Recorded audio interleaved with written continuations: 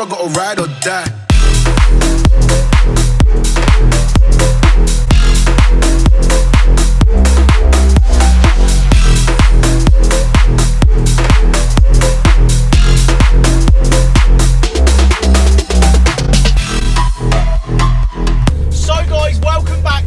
Channel today, you join me from the driver's seat of a 2016 Fiesta ST2, a car that a lot of younger people out there may be wanting to buy. So I wanted to grab this one today. Although we've done a fair few of these on the channel, I wanted to grab this one because this is the perfect entry-level, modified and fun small Fiesta that you can go and get yourself into. We're going to talk about the ownership experience of you having one of these, what mods are on this, and how much it actually is to own, run and modify this car. As ever guys, make sure you like this video, subscribe to the channel if you haven't, but onwards to the big roads.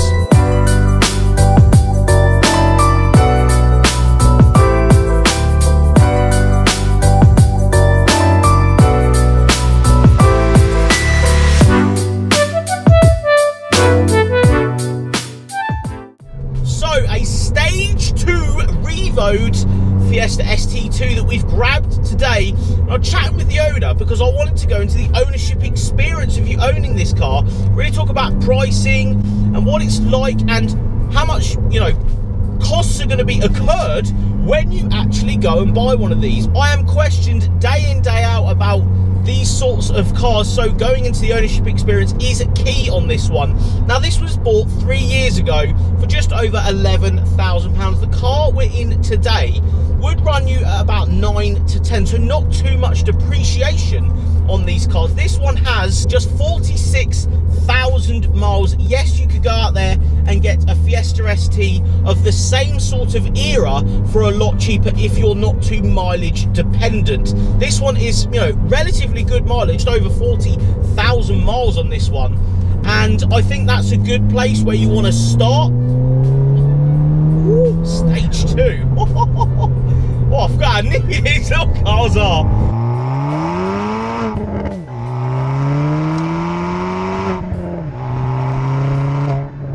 This one's around 250 brake horsepower. Obviously that is, again, I'll say it every time, a fantastic amount of power to put through one of these Fiestas. That is just exactly where they are perfect. It's not too powerful so it spins the wheels up. It's not too expensive either. You could put a hybrid on this very, very easily, you know, creep yourself up to the 300 horsepower mark. I think right here is exactly where most Fiesta owners want to be, because at the end of the day, this isn't too much money. Yes, the owner of this car has gone and bought everything from a dealer for its recommended retail price, so it has just shy of £6,000 worth of modifications. Now, I say that very lightly because this car's been owned and enjoyed for the last 3.5 years by the owner, and, you know, to put that into perspective, revoed and stage 2'd and, you know, the intercooler and the exhaust system, that will run you into a couple of grand just there before you put, you know, a wing on it, some stickers and, you know, various other things that you want to put on. Yes, stuff is very easy to get on the second-hand market for these. That's the other thing I really wanted to talk about, is that there is a lot of aftermarket parts for these cars, because at the end of the day, there's a lot of them out there. So it's very, very easy for you to modify these on a budget if you so wish to. The car today, though, if it was standard, would run you at about, you know, £7,000, maybe £8,000. You could get a cheaper version of this car for, and I think if you can insure one of these at a young age, this is the perfect car for you to get into, because 250 horsepower down a B road is perfection in one of these Fiestas. It's not too alarming, so you won't, you know, come a cropper and really hurt yourself, but it will get you down the road and get you to enjoy a small, fast car when you're young.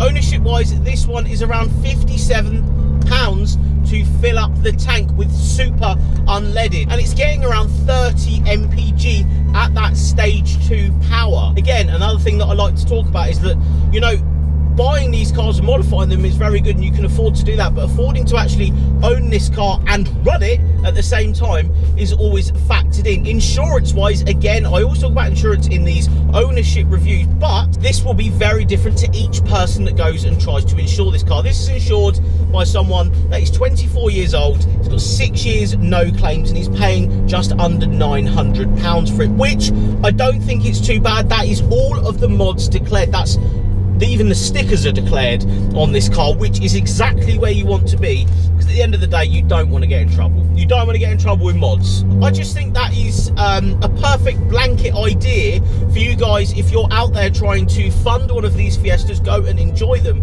That's the sort of ownership side, but we're going to get into what it's like to drive. This one lowered on 35 and 50mm H&R springs. It actually performs incredibly well, considering it is just a set of springs. I've driven these on coilovers and various other wheel and tyre packages, and this has got Toyos all round, the standard wheels and them lowering springs, and I think it's actually really good to drive. Again, from the factory, these are blisteringly good cars. Exhaust system is a KMS twin exit at the back, sort of RS styled rear exhaust system with the diffuser, and I think this sets off the car from the rear end with that AirTech spoiler, which I'm a huge fan of these AirTech spoilers. I think they make the Fiestas, they just bring the back of the cars out and make it look a lot more exciting. And I do feel that's something that you guys need to know, is that, for subtle mods, the little TRC lip kit that's on this, it looks the part, brings the car down and thickens it up a bit, which again isn't expensive and is very easy to get hold of on the second-hand market if you so wish to. Other than service intervals and various other little things, just the way you treat these cars, they're very reliable for what they are. Obviously down to mileage, I think I was looking on some forums and various other things about Fiestas and problems that they have at different mileages, and the only thing I could actually really find, the various things about people blowing them up because they've thrown too much power through them. Other than that, there's only little things like the brakes acting up at 70,000-80,000 miles. Other than that though, they're pretty indestructible if you keep them nice. I think you are in a world of fun as well. The key here is that you're going to have so much fun.